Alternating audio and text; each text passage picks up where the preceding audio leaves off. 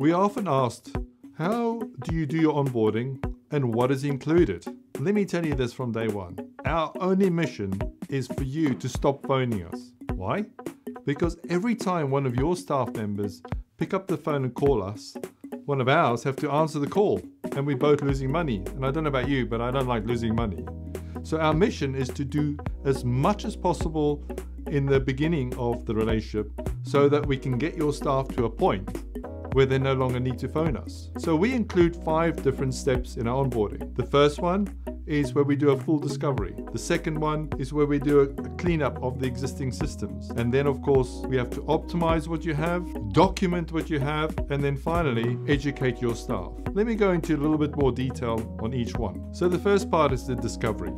We come into your business and we sit down with the business owners and the key staff and understand exactly what you currently have and what needs to potentially change in future.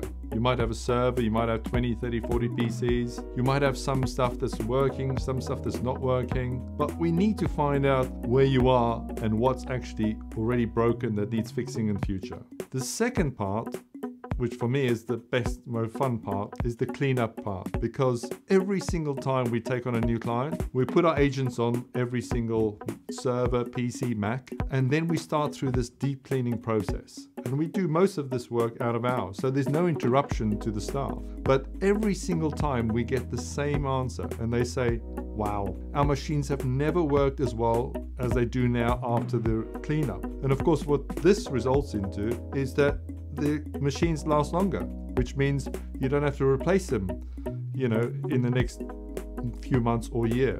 The third part is what we call optimizing the systems. So what we're doing there is we're looking at how the machines are working. What programs could we be removing off the systems?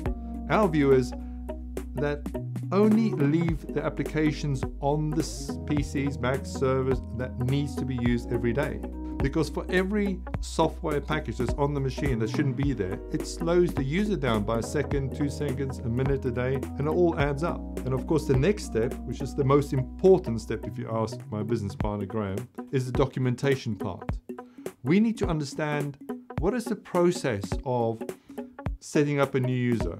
What's the process if somebody needs to leave?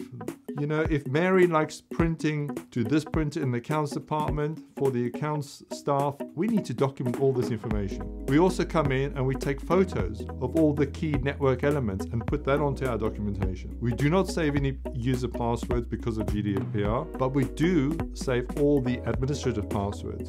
So if somebody needs to have a password reset, we have what we call a default client password, which we then send, and the very next time they log on, that needs to be reset. And then of course, finally, the education part.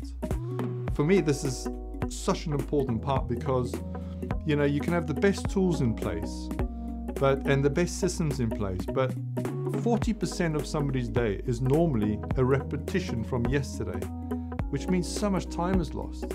And again, if we can educate and we can help your staff do things in a better way, faster way, hence why we do so many videos, and constantly looking at a way of grabbing another 15 minutes here, 15 minutes there, that's where the value comes in.